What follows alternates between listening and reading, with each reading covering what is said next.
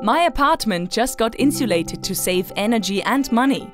For the same reason, we don't see any exposed heating pipes here in the Schwechat Refinery. But what exactly does it use its energy for? I've asked Schwechat Refinery's operations manager Gerald Reisinger. A refinery like the one here in Schwechat requires a lot of energy in order to produce fuels or petrochemical-based products out of crude oil. 60% of our operating costs are energy costs. Therefore, energy efficiency is really a fundamental part of our refining and petrochemical strategy. There are three major ways how to optimize your energy efficiency. To build new plants or facilities with state-of-the-art technology and highest energy efficiency standards.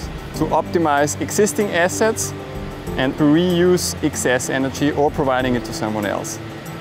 This sounds like quite a natural approach, but how exactly can you provide energy to someone else?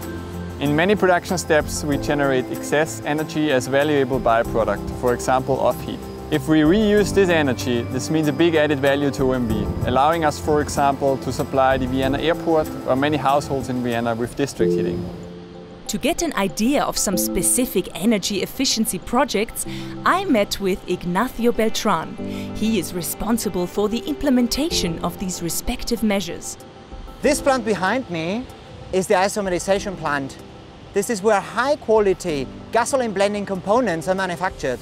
With the help of a special software called advanced process control, we were able to optimize the plant operation so that we could save 80,000 tons of steam per year. With this amount of heat, we would be able to provide 4,000 households with district heating. So this saves a lot of energy and money. Mr. Reisinger talked about reusing excess energy, but how can I picture this in practice? In this plant, hydrogen sulfide, the so-called H2S gas, is removed from various off-gas streams. Through the renovation of this facility, roughly 3,000 non-cubic meters an hour of hydrogen-rich off-gas is sent to the ethylene plant and thus regained. We attain energy savings of about 115 gigawatt-hours per year. With it, we could provide 8,000 households with district heating. These are all very broad measures with huge impact, but I imagine that everyone within the refinery can make a contribution to energy saving.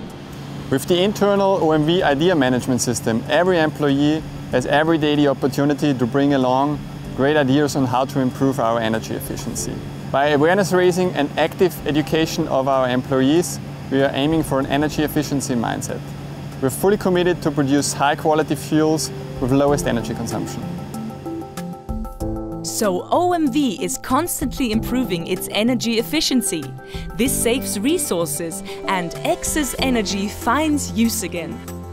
A household works best when everyone does his part. The same principles apply on a much larger scale in a refinery like Schwechat.